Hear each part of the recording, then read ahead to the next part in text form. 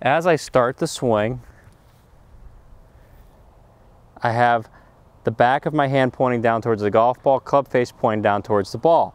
As I continue back from there, I'm doing nothing with the hands. The club lays down in this direction because of gravity, and the club face, once again, hasn't done a whole lot of rotation, so it's very square. Quiet hands means club face stays square, means you're hitting your target more often. You're hitting the target every single time. So the hands don't do anything here, here, even in a downswing, nothing here, and at impact, nothing here. And my personal favorite, nothing after impact. No rolling over the hands there, because we need to get the ball starting to the target. We need to hit the center of the club face. When you start having active hands in your swing, the ball starts many different directions and you're not hitting the center of your club face.